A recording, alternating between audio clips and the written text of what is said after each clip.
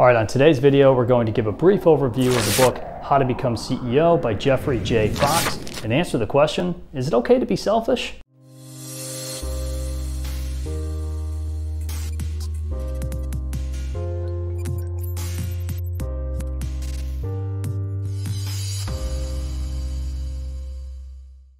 All right, How to Become CEO, one of the quickest reads that we've covered here on our Stories from the Shelf series. It's less than 200 pages and it's just filled with short chapters of the do's and don'ts of how to become CEO. The subtitle for this book is The Rules for Rising to the Top of Any Organization.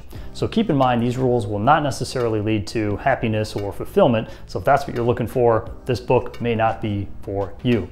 But each chapter is super relevant, and of course, we're not going to cover everything here, so I included a link below in the description. Be sure to click on it and go out and buy the book. All right, so what were my key takeaways here? I'm going to cherry pick a few of my favorites. Chapter 4 is what we're going to start off here, is titled Get and Keep Customers. And his point here is that the higher you rise in a company or a corporation, the further you distance yourself from the actual customers. And if you're insulated by spreadsheets and administrative functions because they're easier and impersonal and safer, you're distancing yourself from the customer.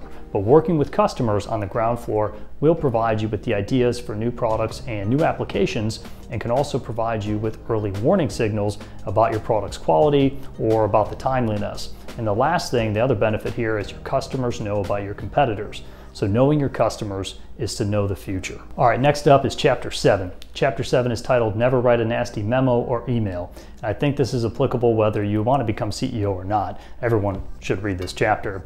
He advises to never send a letter when you're angry or frustrated, which again, sounds obvious, but I think we all need that reminder, right?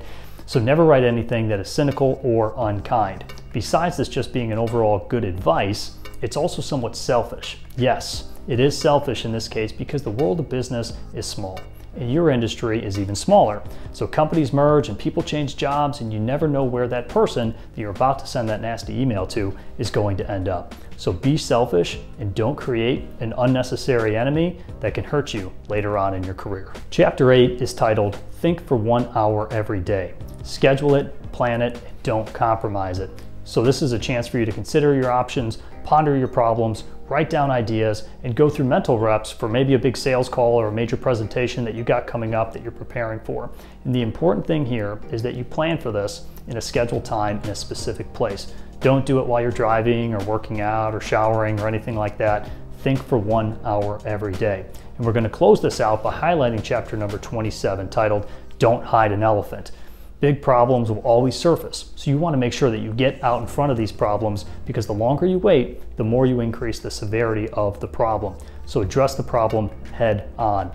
Discuss possible scenarios and suggest solutions. So why is this important? It's important because you come across as an independent thinker and a self-reporter, somebody who is in control. It sounds a lot like extreme ownership, right? We're going to link to that video at the end of this one, so you can click on that. It definitely ties into this concept of don't hide an elephant.